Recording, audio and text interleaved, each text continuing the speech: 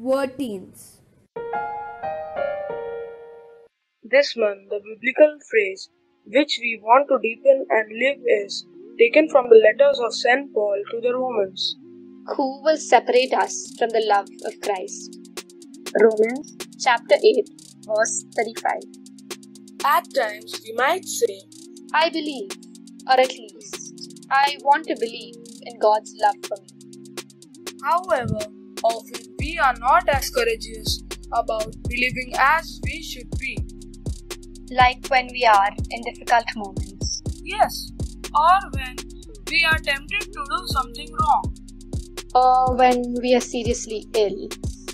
At times, it is very easy to let doubts enter our hearts and confuse us. Well, that's kinda true. But how do I know? Is it really true that God loves me? God tells us not to doubt His love, even when it's hard. How?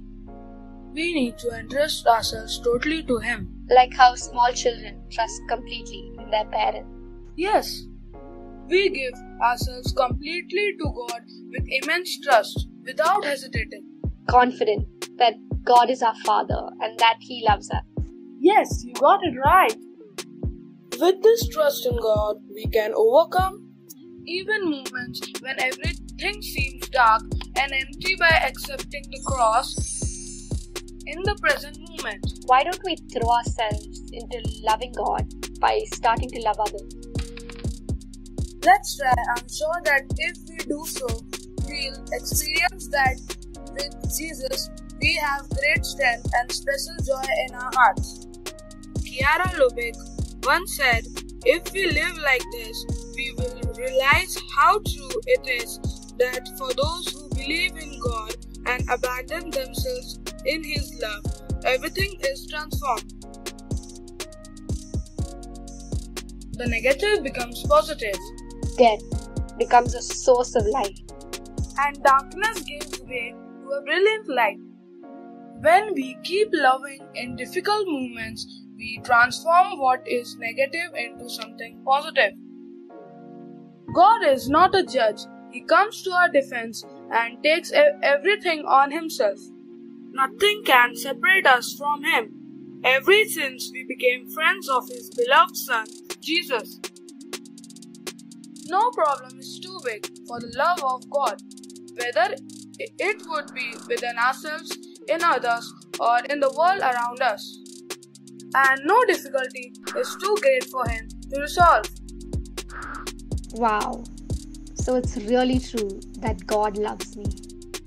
Yes, St. Paul in the same letter to the Romans said this, in all these things we conquer overwhelmingly through Him who loved us. Sorry, I didn't quite understand what Paul said. What Paul is trying to say is that if we give ourselves totally to God and trust Him, we will be super victorious precisely in the most difficult situations. Now I think I got it.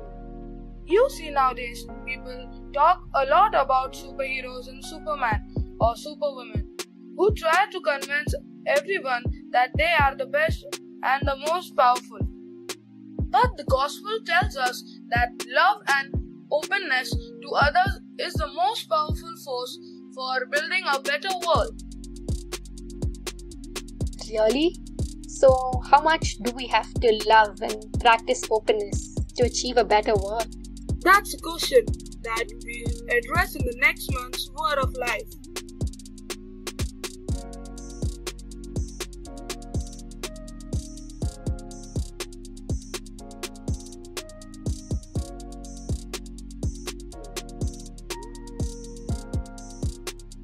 So what are you waiting for? Let's start living the Word.